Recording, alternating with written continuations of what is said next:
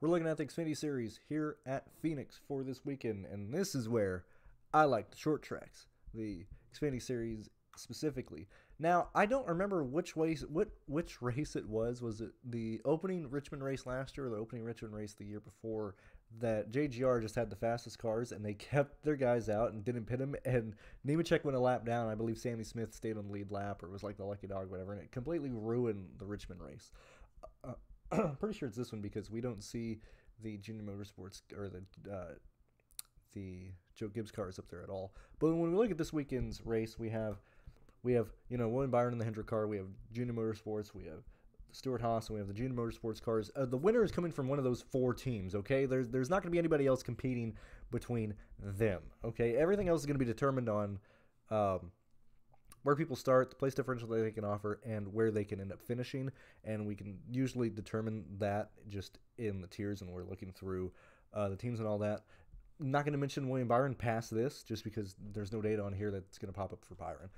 When we look at where the Junior Motorsport or the JGR cars are, it's going to be hard to beat them. I just don't find it. I find it hard to believe that we have Nemechek as the best guy here. Like, come on, man. Consistently across the board. Yeah, sure.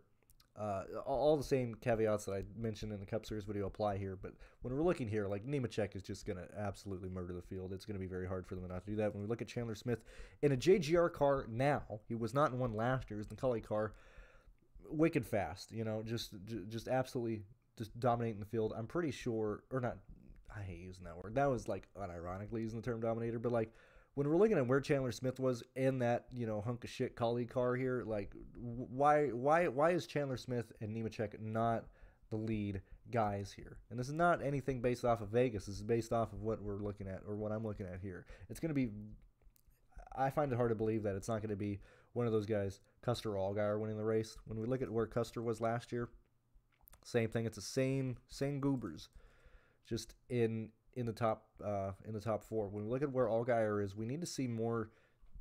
I want to see more speed out of Allgaier because I think he is certainly being surpassed in other places. Even when you look at when Kyle Busch hopped in this car, or hopped in the Junior Motorsports, and I don't know why I keep saying Junior Motorsports, and the Joe Gibbs racing car, like, these are going to be the main guys. I just find it hard to believe that the Joe Gibbs cars are not the fastest cars, specifically Chandler Smith, Nemechek, Eric Almirola, we'll see. Sheldon Creed, we'll see. When we look at where Creed was last year, this should be, worst case scenario where he is this year. I think this is where the RCR gang did struggle the most when we look at the performances that the RCR gang got last year. When you think of like Martinsville 2, when like Creed and Hill both got fucked over because Creed is just an idiot. These guys put themselves in position to be up front at the end of Martinsville. That was like not truly on speed. I know he's like third best on here, but like the RCR cars are concerning. So like Jesse Love, Austin Hill, gonna be lower on the priority list for me entering this weekend. Once we start going past like all those guys, like, there's no reason to really look at Jones. Like, if he works based on salary, we'll play him. If he's not showing a lot of speed in practice, like, there's no reason to play him there. When we look at, if I can find the rest of the people, we look at Sammy Smith taking a step back, leaving the Joe Gibbs cars to the Junior Motorsports car. I would pin him directly with the performances that Allgaier has shown, and so I can expect Sammy Smith to probably run 6th to 7th all day. Scraping out fast laps, sure, but is he going to be able to do more than that? I'm not necessarily sure on that. The main thing that's going to decide the rest of this race is going to be what you do with the rest of the field. So the fact that we have one guy going home is good. William Byron's going to have one of these poor souls miss the race. When we look specifically at somebody like Riley Herbst and stuff is like another guy here, all over the place, man. Truly all over the place. Let's get rid of Weatherman. My interest level, or I mean, not even interest level, like assuming where everybody like falls in line at the lap leaders. I know I keep repeating it, but like that's really the main thing here. As long as you nail who the lap leaders are, as long as you can nail who's basically running first, second, and third all day, having the potential to trade the lead for laps led, trading fast laps, and et cetera, et cetera, et cetera. Like, everything else is just going to literally be determined on the 1v1s and the 2v2s that you have in your lineups. And so it's Nemechek, Chandler Smith. I would actually throw probably Cole Custer and Herbst as the 4. Past that, you're going to have probably Sammy Smith, Allgaier, 5th and 6th. And at that point, you know, I mean, that's my priority list way up top. When we're looking at the back of the field, this is where it gets good and interesting. So let's go ahead and go and look at where all these guys kind of fall in line at. Let's go ahead and look at the JD Motorsports cars. And so when we look at last year's performances, if I can remember correctly where these guys were in, we got Brennan Poole. We got, let me actually go ahead and look at this really fast. Hold on. Give me a moment. I had to go back. I know you had Poole. You had Parsons in some of these other races as well in the short tracks. And so, like, that's where the JD Motorsports cars are going to fall in line. Also, like, I have found some, ironically, how I just suck at the Cup Series. Phoenix and Richmond have probably been the best short tracks I can be at for Xfinity. And it is very much practice speed, practice ranking, qualifying position. Where is that projected finishing position in comparison to the starting position? That's literally all I've done at the bottom of the totem pole here for short tracks and stuff. Especially once you get the guys up top, you're just literally chasing the guys that are trying to fill out your lineups. When we're looking at like the salaries and stuff in that range for this weekend, you end up having I want to look specifically at the people at the bottom of the totem pole. So like here, let me just pull the fucking CSV. Hold on, so we can see. Let's just get this thing in here. Let's import. Let's go. Let's see. All right. So let's just actually do this. I don't like the idea of like basing everything off of salary and stuff. I just like seeing where people fall in line and everything. So gonna put that there. All right. So when we're looking at the bottom of the totem pole, we got Dawson Cram in the JD's Motorsports. We got BJ McLeod, his own thing, which this is interesting. Him at 46. Like, there's a real chance that if I'm paying up for like these Goombas and stuff, like that is an average 10-9. I will probably be punting at the bottom of the salary this weekend. There is I find it very unlikely that I am not punting in this range at some point. Like Cram at 45, I'm interested in. The fact that he's in the 4 car. BJ and his own stuff, 46, I'm interested in. CJ is terrible, but it's a short track, doesn't matter. Perkins has been all right at finishing stuff. Leland in the Our Motorsports car, most likely mispriced here. Probably not going to go to Patrick. Probably not going to go to Frankie. Garrett Smithley, Ryan Ellis, Nick Lights. And so, like, these guys between 55 and 45, this is going to be the sweet spot. We're going to win GPPs off of whoever, or whoever wins GPPs is probably going to win it off of whoever lands on this correctly. Unless we lose a lot of 10K guys due to wrecks or failures or whatever, and it causes you to be able to pay up for more balanced builds and stuff. But this is the range that I specifically want to focus on. And so when we're looking at like Dawson Cram, the 4 car, you know, I showed you that we were looking at Parsons and Brennan Poole for overall speed.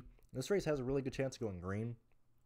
And so we're going to have a lot of these guys a lap down. A lot of these guys 2 laps down. I'm not crazy about CJ here. Like this is concerning in the RSS car. When we look at Perkins, who is currently in the, if I can find him, he's in the RSS car. So like that's not a drastic change from what this has the true potential of being. The Our Motorsports gang, or not Our Motorsports, the Young Motorsports gang. We understand that he's probably gonna be faster than 49th. We're just gonna have to see where he starts. Like I said, we're not playing Patrick because I don't really want to play Gase. And I mean, Patrick is in the 08 car, so when we're looking specifically at, or he's in the 07 car, and when we look at that car and how they ran last year, like we did have, you know, Yaley run in that car at times. This race specifically, he ran into issues. I don't remember exactly what happened. I'm pretty sure he crashed out early. But when we look at the other drivers in similar equipment last year, you ended up having, let's find it. It was primarily till it went downhill. I mean, you had like at the start of the year, you had Greg Galding. I doubt. Greg Galding in the 08 early in the season. And then you end up having people like Yaley, Chad. I'm looking at the short tracks here. They didn't even bother running New Hampshire in this car, or in the 08 car. But Chad was also just slow. You know, that was in this race here. No, they did run New Hampshire. No, Chad did, not the 07. Whatever. Like, we understand where the SS Greenlight cars are going to fall in line. What I want to look specifically at is the Alpha Beta Prime cars. You know, and so when we're looking at Ellis last year, like, there's such a and I guess I've done not even like a bad job at this, because I've always indicated, like, you know, Michigan are like true, you know, green races to indicate where you are in terms of speed. Short tracks too, but like I think it's just a general. I don't think there's like one that's showing the huge discrepancy in terms of speed between the field. I think it's just like some of these guys are just slow, some of these aren't. Alpha Beta Prime cars are going to fit in line right between 21st and like 29th all day. Literally just depends on where this guy ends up starting and what he can do. Like in this, when we look at where are we at with where are we at? I'm looking for Nick here. Wait a minute. Oh, I'm looking at an old entry list. So Nick is in the 92. The entry list that I pulled earlier in the week did not have him there. So when we look at the 92, we're looking at where Williams was at last year, which I would much rather play the DGM cars at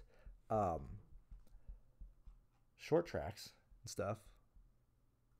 Like, that's a much better indicator. Like, this for me with Nick, like, Nick should fall right in line with here. Vargas is in the Jordan Anderson car, so we're not playing him. We're looking at Yaley, who is an interesting, like, this Yaley, and this, you know, this 14 team, the other SS Greenlight racing car, yet again, like, Yaley ran into issues last year, but when we look at what Yaley has been able to do in cars that don't actually fall apart with him, I would imagine we see Yaley qualify probably between 19th and 26th, finish between 23rd and 28th. And so for 58, we got to start seeing a lot more than that. Pool, yada, yada, yada. Kyle Sieg. This is Kyle Sieg all over the place. You know, all over the place in the back of the field. Like, we need him to physically start last here. I want to play Haley Deegan unless she qualifies in the top 14 or something. I'm perfectly fine with her. We already know where Weatherman is. Finally being full-time in a car that, like, isn't going to fall apart. Even in his, like, bad equipment and stuff, he's been able to get top 20s and stuff, so like that's fine. Once we start going through the rest of the field, like Clements, we know where Clements is, we know where Ryan Sieg is. It's really, you know, unlike the Cup Series, because it's two drastically different approaches for me. For Xfinity, I really do literally just live off of like practice data for Xfinity versus starting position for these guys, and so like, you got Alfredo, who's just like a fucking joke. This guy is trash. But I don't even know why our Motorsports even keeps this guy. I think his finishes last year are his speed last year is going to be very similar to this here. When we look at Jeb Burton with what he did last year and this year with Jordan Anderson car, like, priced accordingly, that's fine. Williams in the Cully car. So when we look at what Smith was able to do last year, Chandler, actually. Like, colleague equipment. When we look at who the hell was in the whole colleague of cars, it was Chandler Smith. Who was the other fella?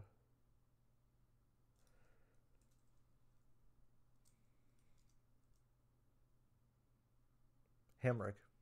Of course. I just forget this man even exists. When we look at, I spelled that wrong. When we look at where Hemrick was, like, and then compare that with what